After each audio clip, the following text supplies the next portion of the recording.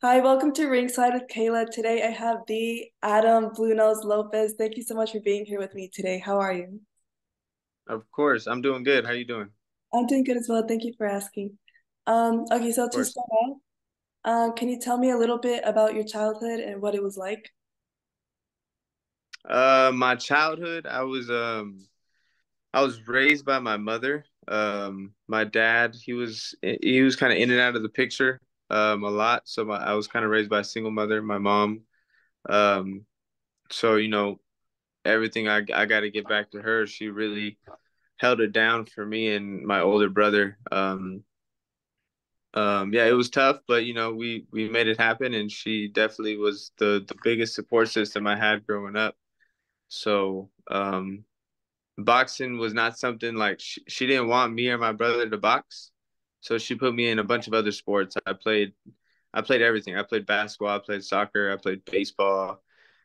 She really wanted me to do anything but box, but she knew it was something that me and my brother always wanted to do because my dad was a fighter. So, eventually once I got to a certain age, I kind of found a gym locally, like near my school, and I kind of started doing it on my own with my brother. And she supported it. She said, if this is something you guys want to do, she's like, I'll support you, but you guys have to do this like 100%. Like it's not like she said, it's not like any other sport you guys have done. You guys got to understand it's tough and it's gonna ask a lot of you. And when you're young, you're just like, all right, cool, let's go do it.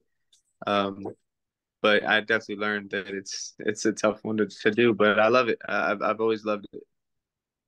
Is your brother older or is he younger?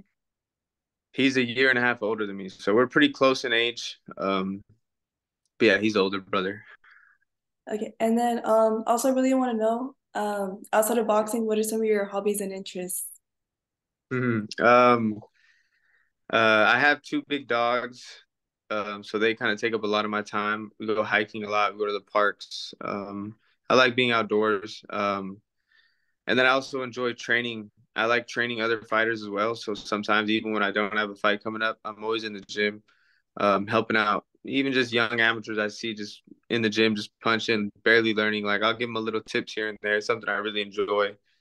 Just being around boxing and just teaching these kids because when I was younger, boxing really helped me just like mature and learn things about life. So sometimes I try to give back. So yeah, my dogs, boxing. I like playing video games sometimes. I like bowling. I recently started going to a lot of escape rooms. I started doing some escape rooms, so I try to just try different things, see what I like. Okay, yeah, that's super cool. I've been really wanting to try escape rooms, but I might have to try that soon. Have Um, fun. Yeah, also, okay, I know your dad was a former fighter as well. How's your father influenced your career in boxing and what role has he played in your training? He influenced everything about boxing. I remember as a kid, I'd go to the gyms with him and watch him spar and do his road work and training. And it was as a kid, looking up you look at your father and your parents like superheroes. So I looked at him as, like the greatest fighter of all time. So I was like, I want to follow what he's doing. I want to do what he's doing. So he definitely put that seed in me and he definitely made me want to do what I'm doing now. But as far as a role in my training, I didn't really train with him too much. I think I maybe trained with him for like a couple weeks here and there. He was always in and out of jail, kind of like my whole childhood. And then when he got out for he did like a long 9 years. He got out, they sent him straight to Mexico. So I didn't really get to see him too much. But when I went to go visit him in Mexico, that's when I trained with them. And I had a great time. I would only go see him for about 2 weeks at a time, but we do our training. We'd run in the mornings, go spar and all that.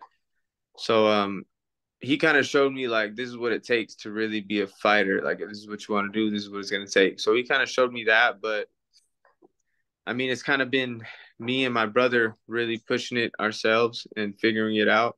My dad did pass away when I was 15, so he didn't have a huge role in my training, like even up to date. It's just been me just figuring it out. Yeah, I'm really sorry about your loss, but it's really good how you're able to learn from him and, kind of follow his steps and kind of find your own inspiration from that. Um, Definitely. yeah, and then I know you faced several tough opponents in your career. I really admire how you put yourself through some really competitive fights, and your fights are super exciting to watch as well. Who has been your toughest opponent so far, and how did you prepare for that fight? My toughest opponent, I would say, when I fought Louis Correa. He was the fight I had. I fought him during COVID. It was the first fight of COVID. Right after I fought Oscar Valdez, the first fight. Um, COVID hit. The preparation for the fight wasn't the best. So COVID had hit. All the gyms were closed down. So I was just staying at home. Like, I wasn't going to the gym. I wasn't training much. I was running here and there, hitting the bag at my house here and there. Um, and that was for like a solid month and a half. And then I finally got back in the gym.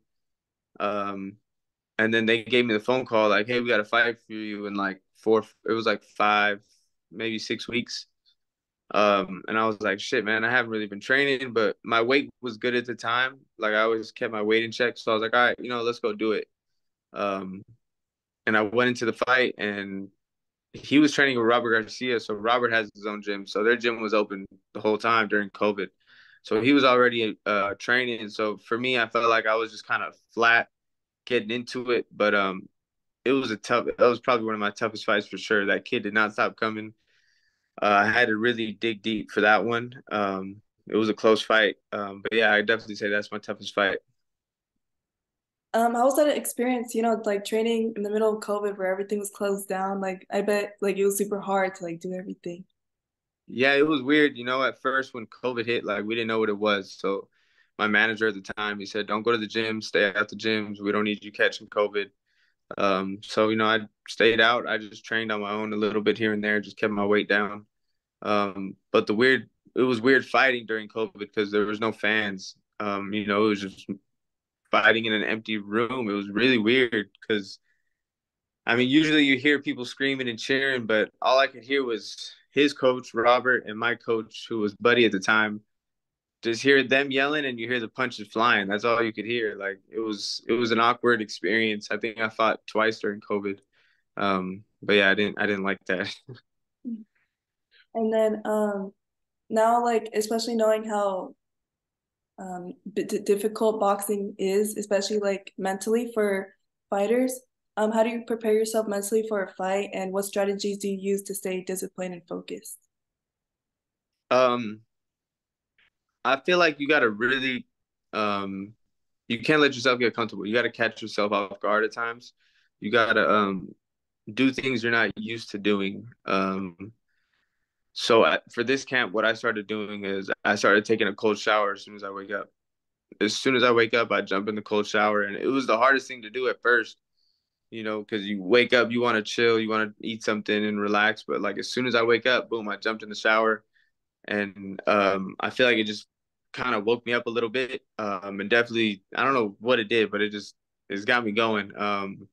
But I feel like you gotta challenge yourself every chance you can. Like you can't keep doing the same thing. You can't run the same route every single day. Like some days I'll do runs, some days I'll do sprints, some days I'll do bleachers, some days I'll jump in the pool and I'll do laps. So I'm just always trying to keep myself on my toes, always not letting my body get comfortable to the regular training. I always got to mix it up. And that's something I kind of just learned throughout my camps. I always try something different. So I realized just got to keep trying new things, keep trying new things and see what my body gets accustomed to. And then, I know in this sport it's also really important to, have that sort of confidence in yourself. How important is self-belief in your success as a boxer, and how do you cultivate that belief in yourself? Yeah, self belief is, I think, everything. If you want to be a professional fighter, it's definitely everything. Because, I mean, you're coming up from the bottom. There's so many fighters out there, and what's going to make you stand out? You got to believe it. You got to see it. That's one thing I realized. You got to have a vision. When I was younger, you have that vision, and nobody can really see it, but just yourself. And they might not understand it. They might not, support it, but you got to just trust and believe in yourself and work very hard at it. And, it eventually pay off. Everyone gets their opportunity. You just got to be ready for it. Okay, thank you. And then I know also you're the co-main event for the Haney versus Lomachenko fight. And you have your upcoming fight with Oscar Valdez. How does it feel having that rematch again with him? I'm very happy they brought this fight up. Honestly, I didn't see it coming. I did not expect it to come at this time, but it makes sense. He's coming off of a loss. I'm coming off of a loss. I still got a lot of life in me. We're gonna see what Oscar got left. I think it's a great card. I'm really happy it's on this card. I've never been on a pay-per-view card before, so it'll be my first time. And us being the co-main event is even, makes it that much more exciting. So I'm definitely excited. I'm definitely been working very hard for this opportunity. And I'm glad that Top Rank and Oscar's giving me another shot. Yeah, and then speaking of the fight and the main fight, Devin Haney versus Lomachenko, what's your take? I mean, what's your take? What's your take on that fight between them two? I think it's a good fight. I'm glad they're giving Lomachenko um, a shot at the belt again because he lost him to To and he hasn't seen the belt since then. So I know he's definitely hungry for it. Um, Haney, he's a great fighter. Very talented. I just think he's kind of a boring fighter. I don't mean to put him down, but he could box very well. And a lot of people they kind of fall asleep on fighters. Like those are the fighters that don't sell tickets like that. They don't sell pay-per-view sales too often. But Lomachenko is definitely going to bring the fight to him. I'm excited. I think it's a 50-50 fight. I'm kind of leaning a little more towards Haney just because he's got the youth behind him. But I think Loma could pull it off if he digs deep and he gets on. If he breaks him down early, I think he can win the fight. Okay, and then also thinking of this past weekend with the huge fight with Gervonta Davis and Ryan Garcia, what did you think about that fight? Um, Ryan's very talented, but I think there's just levels to this game. Um, I think Gervonta exposed him. He exposed that Ryan has been relying on his skills his whole career. He's been relying on his speed. He's been relying on his power. But the basic fundamentals is what he's lacking. Um, from what I noticed, I feel like it was just different levels. He kind of looked like an amateur in there. He was smothering his shots. He was kind of off balance. His hands were down. Like just little things that you learn that early on in your career. And you should get checked early on in your career about those things. And but hats off to Ryan for stepping up and taking that fight. I hope he learns from it. I hope he goes home and studies the fight and fixes all those little things he got to fix because he's a great fighter and he can still come back from this. Okay, and then my last question for you is, how does it feel having the opportunity to fight for the coming event for one of the biggest fights of the year, and to have that spotlight, shine on you after multiple years of hard work? It feels great. I've been working very hard and I'm glad that I'm getting this opportunity. Um, this is my shot. They're giving me a shot again. I had the shot before, didn't go my way, but I'm making sure I'm working very hard and I come out on top on this fight. So I'm very excited. Definitely looking forward to it. It's gonna be a great fight. It's gonna be it could be fight of the year. It really could be. We're gonna go to war for sure. All right, well, thank you so much for being here with me today, and I really, really appreciate it, and I look forward to watching your next fight. No problem. Thank you for having me. Thank you. Bye.